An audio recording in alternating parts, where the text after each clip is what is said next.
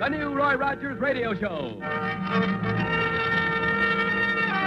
Yes, folks, it's the new Roy Rogers Radio Show for the whole family. Adventure, suspense, mystery, and music. Starring Roy Rogers, King of the Cowboys, and Dale Evans, Queen of the West, with Pat Brady, the Mellow Man, and an all-star cast. And now, here to greet you with a song and story are Roy and Dale.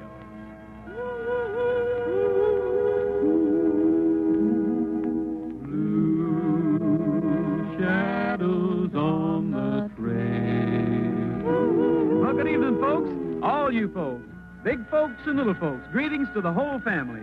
We've got a song and a story for you. You can hear the song now. It's coming up over the hills, kind of like the time it did when Dale and Pat and me went up into Utah to visit a friend of mine, Old Man Merritt.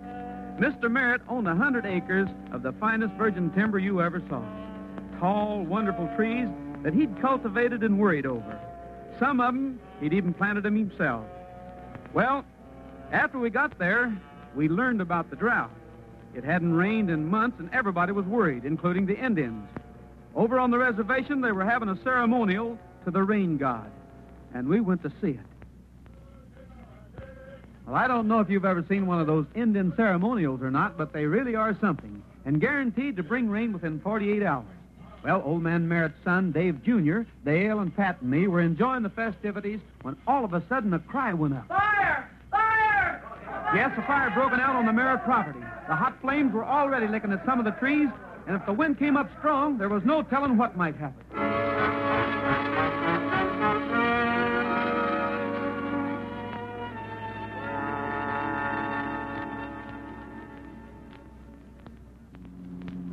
Roy, can't you go any faster? Now, take it easy, Dave. I'm driving as fast as I can and still be safe. Don't worry, Dave. We'll get there before the fire reaches the timber. Well, there's your place now, Dave. There's one of the hands. Bill! Hi, Mr. Dave. Bill, where's my dad? Out near the edge of the fire. Oh, he shouldn't be out there. That's what I told him. Come on. Dale, you and Pat stay here. Let's go, Dave. Roy, listen. Yeah, it's not a pretty sound. If anything happens to those trees, it'll just about kill your dad, Dave. I know.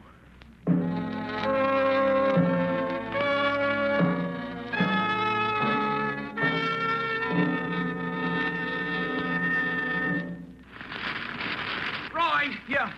There he is! Look at him! He's walking straight into the fire. Roy! Come on. Dad, what do you think you're doing? Get away from me. You call yourself a son. Murderer. Dad. Hold on now, Mr. Merritt. Well, that's what he is. He set this fire. He hates the trees. My beautiful trees. He wants to sell the land. The land, what do I care about land? The land's no good unless something's planted on it. Something of God's that grows and flourishes. Mr. Merritt, you can't stay here. Let's go back to the house and see what we can do. No, I stay here. If the trees die, I want to go with them. I hope you're satisfied, Dave. If the wind blows harder, you'll have your wish. The trees will be gone, and you can sell the land.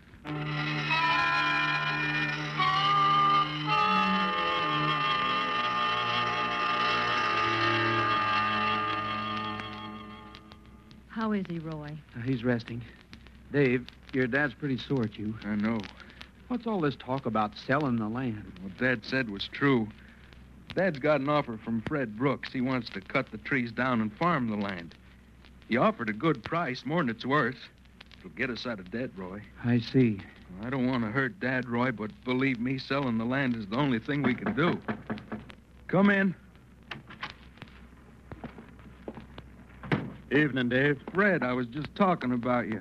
Roy, this is Fred Brooks. Fred, meet Roy Rogers, Dale Evans, and Pat Brady. Oh, howdy. Pleased to meet you. Dave, I'm sorry about this fire. I came over to tell you that if it's Fred's, I won't be able to go through with my original offer. But, Fred, you were going to cut down the trees anyway. Well, sure, and sell them. Then you mean, well, if the trees burn down, the deal's off? Well, no, not entirely, but I'll have to reduce my offer. Oh, then you'll still buy even without the trees. Dave, you know I wasn't interested in the trees. I'd like to make a farm out of this land. Roy, Yes? listen. Yeah, the wind's coming up. That means the trees will burn. They'll burn to the ground. Oh, poor Mr. Merritt. Roy! Roy! Oh, Mr. Merritt, you shouldn't be up. You're tired and you've been burned. Roy, save my trees, my beautiful trees. Go to the reservation, see Mr. Gage. He runs the general store there, knows all the Indians. Tell him what's happened. Get the Indians to help fight the fire. The Indians know how. They're the best firefighters in the country. Please, Roy, please. Well, sure, Mr. Merritt. I'll get him.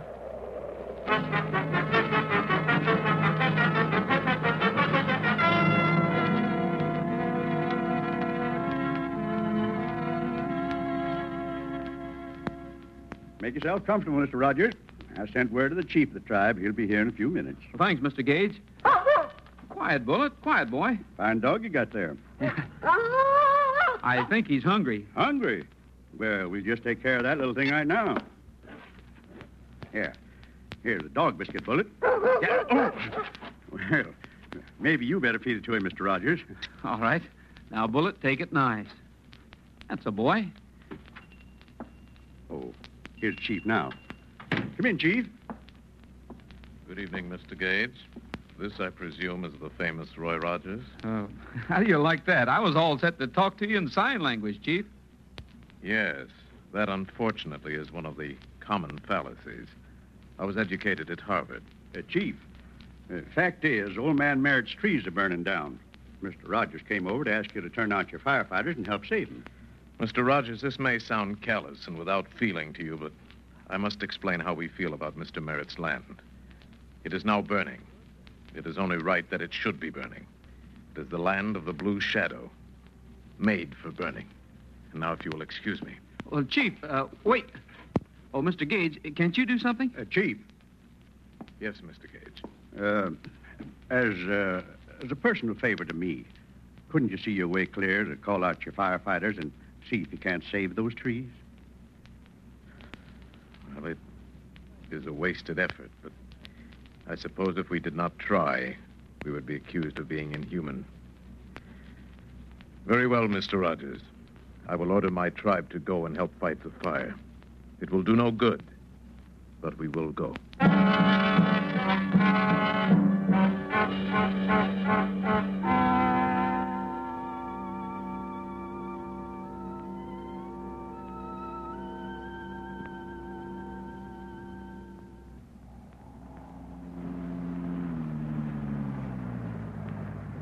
Roy, you got them. Yeah. Okay, fellas, pile out. You know what to do. Roy, Dad's not in his room. What? Bill says he got up about an hour ago and went out to the fire. Oh, no, he'll be hurt. Come on, Dave. Let's find him.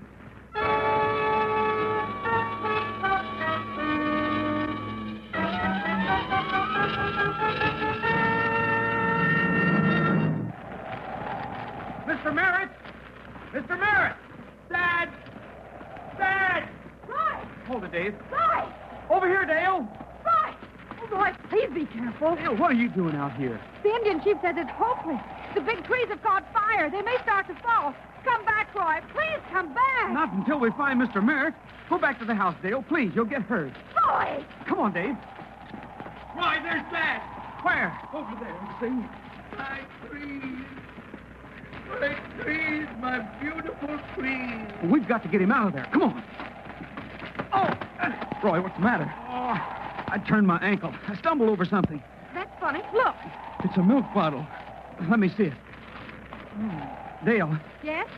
what does this smell like to you? Let me see. Gasoline. It smells like gasoline to me, too. I wonder if there's any more of these around here. A milk bottle filled with gasoline. Yeah, in the middle of a forest. Roy, the tree. It's fallen. Dad! Oh, Dad, look out! Trees, my beautiful trees. Oh, my trees. Help!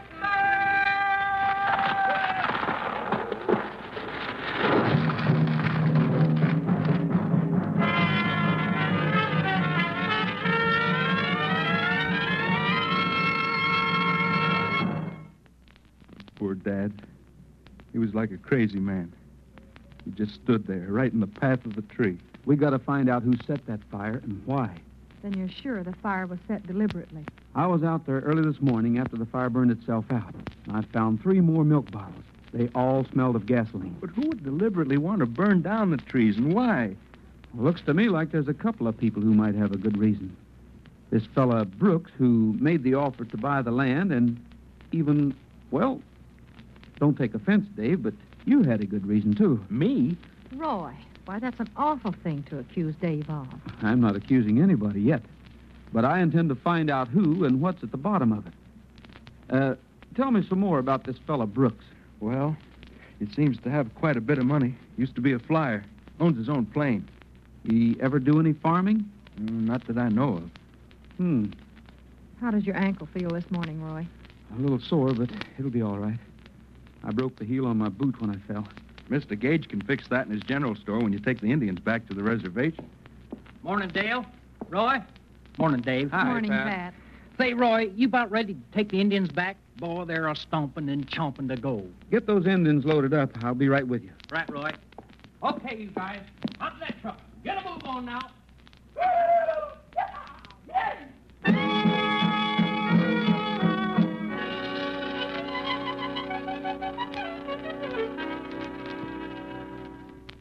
It's too bad, Mr. Rogers. It sure is too bad. Mr. Merritt was a fine man, and he sure loved those trees. Yeah. Too bad the Indians couldn't get the fire under control before the trees burned down. But then the chief said it wouldn't do any good to go. I know, Mr. Gage. I still don't get what the chief meant by saying that the Merritt property was land made for burning. The land of the Blue Shadow. Do you know what he was driving at? Shucks, no. I give up trying to figure Indians out a long time ago. I just sell them supplies and grain and do what I can to be neighborly. Your dog hungry again? No, Dale fed him just before we left. Say, Mr. Gage, you got any way of fixing this boot of mine? I turned my ankle last night fighting the fire and broke the heel. Well, let me see. Yeah, I think I can fix it. Pull it off. I'll take it in the workshop and nail it back on. Okay. Here you are. All right. Be back in a minute.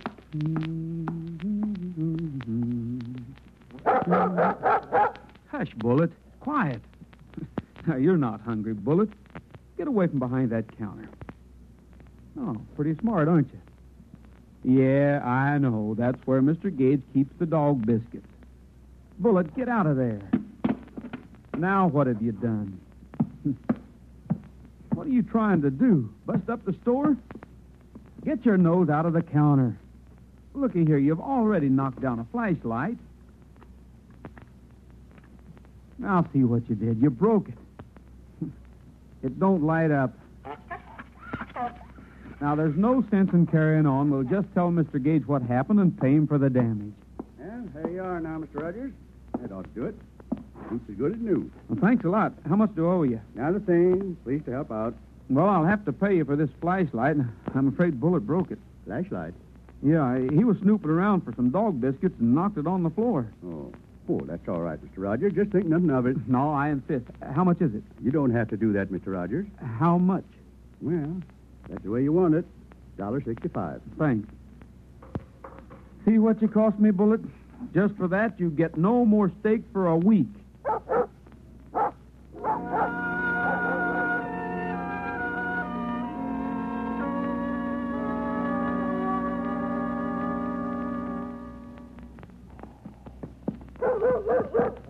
Quiet, Bullet. Boy, would you mind telling Pat and me what this is all about? Yeah. Why are we riding horses out here to Mr. Brooks's place in the dead of night? I just want to take a look around Mr. Brooks's place, but I don't want him to know I'm snooping. Come on, Pat. We'll walk the rest of the way. I'm with you, Roy. Come on, Bullet. You got better ears and eyes than we have. But keep that big mouth of yours shut. Hold it, Pat. Hey, what's that over there? Looks like a barn. Yeah, let's see what's in it.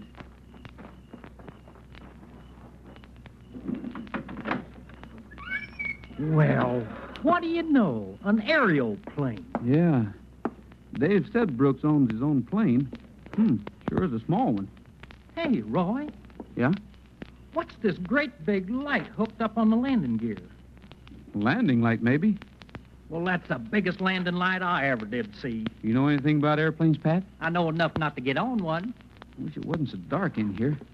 Hey, I forgot. Maybe this flashlight I brought will work. Roy, look. I'm looking. What kind of a flashlight is that? Why, don't give off nothing but a blue shadow. Yeah. Well, I'm going to climb in the plane and try to turn on that big light. You stay out here and tell me what you see. Okay.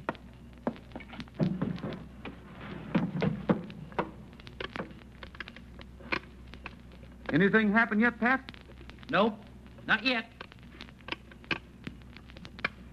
Roy, it went on just then. Well, I don't see anything. What went on? Well, that big light on the landing gear. Only it don't give out a light either. It don't give out nothing but a big blue shadow.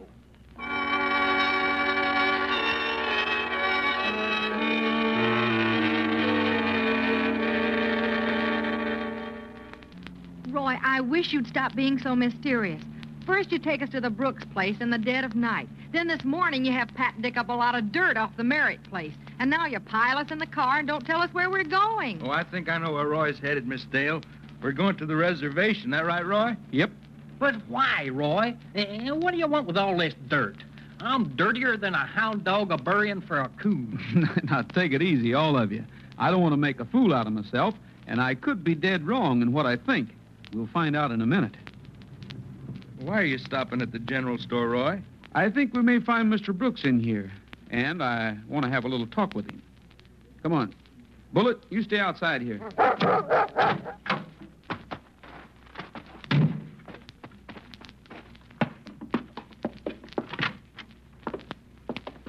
Well, I'm right so far. Morning, Mr. Brooks. Howdy, Mr. Gage. This is Dale Evans and Pat Brady. I think you know Dave Merritt, Jr. Sure, yeah. What can I do for you? Well, I inquired over to Brooks' place this morning, and they told me he might be over here.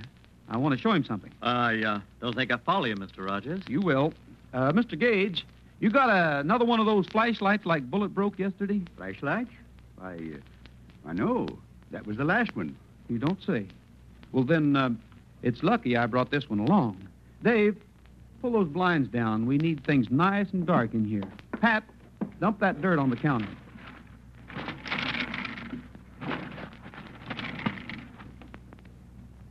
That's better.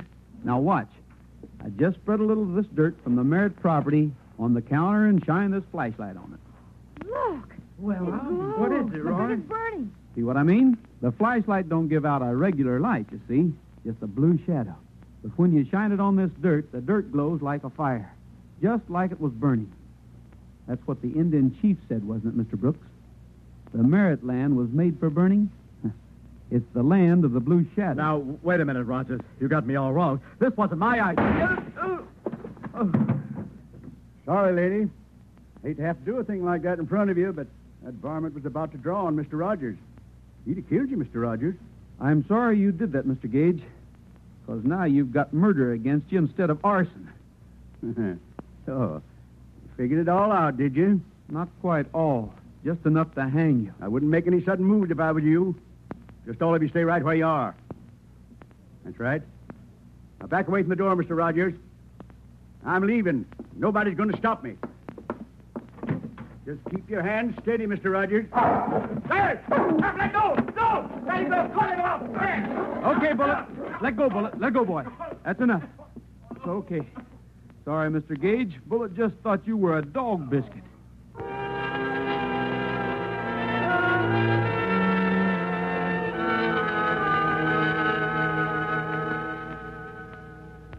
Dave, Pat, here's Roy now.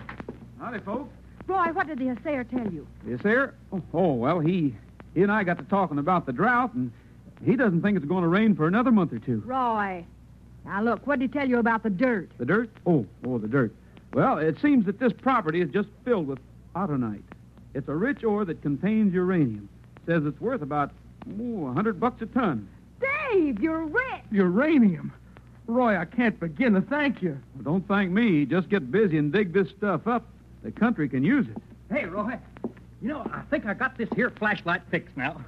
I took out that bum bulb and put in a new one. See? Works fine now. You did what? Oh, Pat. Pat, I've got news for you. That wasn't an ordinary flashlight. That was what they call a black light, made especially for locating certain types of minerals in the ground. Yeah, you see, when you shine it on the earth, If it contains uranium, the dirt gives off a kind of a burning glow under the blue shadow of the light. Mm-hmm. So that's what the Indian chief meant by land made for burning. The land of the blue shadow. Yeah. Roy, there's a couple of things I'm not clear about. What was Brooks' connection with Mr. Gage? Just a hired hand. Gage evidently suspected that the land around here contained valuable ore. So he put in a supply of these black lights and tried to locate the properties that glowed. It was pretty slow work doing it that way, so he hired Brooks to fly a plane around at night with that big black light on it. I guess Dad's land glowed more than the rest. And your dad wouldn't sell on account of the trees. Right. So Brooks dropped milk bottles full of gasoline out of the plane and lit them with flares. Then it wasn't really Brooks who wanted to buy the land. It was Mr. Gage. That's right. Of course, when Brooks started to give him away, he had to shoot him. Hey, listen. It's raining. It sure is. Starting to pour like cats and dogs. What time is it, Dale? 3 o'clock. Why? Well, that's funny. Day before yesterday at 3 o'clock, the Indians put on their ceremonial to the rain god. And now it's raining, just exactly 48 hours later.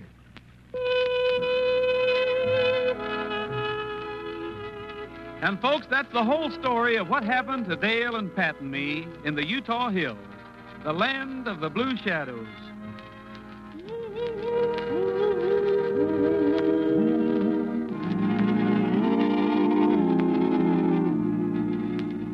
Shades of night are falling while the wind begins to sigh, and the world is silhouetted against the sky. Blue shadows on the trail, pale moon shining through the trees, and the plaintive wail from the distance comes a-drifting on the evening breeze. Move along, blue shadows, move along. Soon the dawn will come and you'll be on your way. But until the darkness sheds its veil, there'll be blue shadows on the trail. Move along, blue shadows, move along. Soon the dawn will come and you'll be on your way. But until the darkness sheds its veil, there'll be blue shadows on the trail. But until the darkness sheds its veil, there'll be blue shadows on the trail. Shadows on the trail.